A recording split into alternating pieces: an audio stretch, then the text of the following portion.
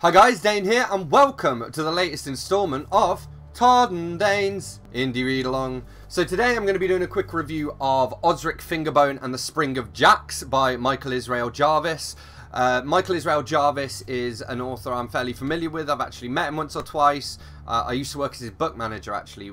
He used to be published by a company called Book Trope, and I had books out through them as well. And yeah, I'll read you the blurb and then I'll get into the book. So, Jack be nimble, Jack be quick. London, 1865. Mayhem blossoms throughout the city as Osric struggles to correct the bloody sins of his past.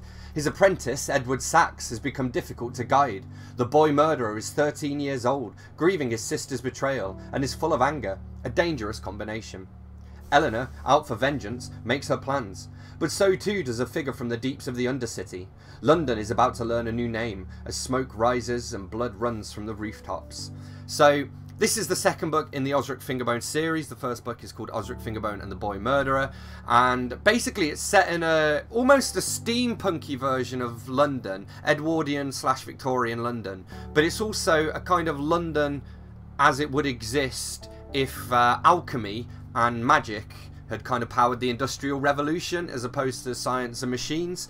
So we follow Osric Fingerbone in this, and the boy murderer is Edward Sachs. Again, it's his apprentice, and there's basically like the bad guy in this is they're using alchemy and kind of potions and that kind of stuff, basically to strip away people's free will. So there's actually an appendix, not an appendix, a glossary here. So for example, here we go. So this is what they're giving them. So serum / sera. So it's one serum or two or more sera. Any liquid alchemical preparation designed for use by introduction into the bloodstream. Specialists in their creation are called ceramists.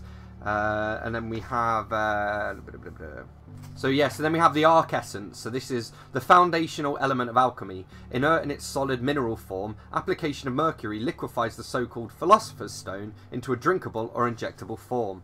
But then you have people like the anathema. So an anathema is a person who is allergic to the arc essence to the degree that they cannot suffer any effective concentration of it without endangering their life.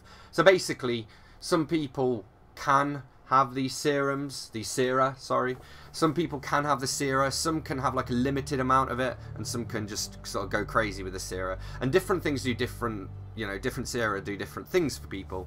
But one of the things that the bad guy in it is using them to do is to basically take over people's mind and to turn them into jacks.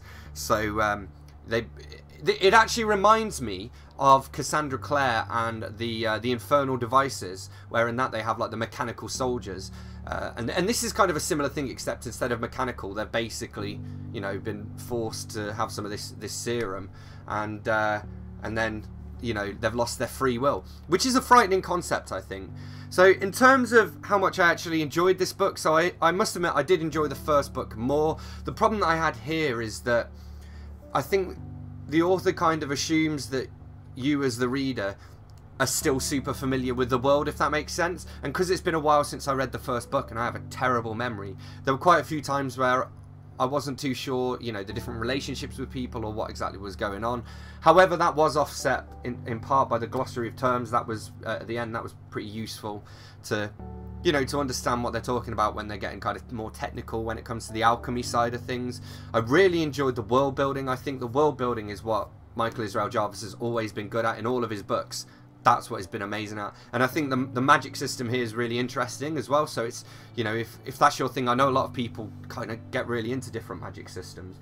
And yeah, it was interesting to see that different take on it. Interesting to see this different London as well. I also liked as well, actually, some of the place names. So, so for example, here we have Manchester, which is Manchester, a major city in the northwest of England, because it's England, And then Birmingham is Brummagem. Then we've got Vienna is spelled V-Y-E-N-A. So it's like, again, it's just this slightly different world.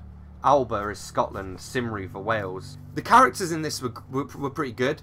I think it did a good job of building them from the first one, although, like I say, it has been a while since I read the first one. I did really like the dialogue. I think the dialogue in particular between the characters... Well, the reason I like the dialogue is because the dialogue helped to build the characters, whereas it doesn't always do that, you know. And I think just the conversations that they had kind of helped to, again, to show who the characters were without just telling the reader, but also to actually kind of illustrate the different relationships between them all as well. So for example, even we have some bits where there are some letters to Edward from his sister. I did spot one mistake in it, though it said to, which was with a T-O instead of T-O-O. But other than that, I mean, I can't really fault it as far as the writing goes.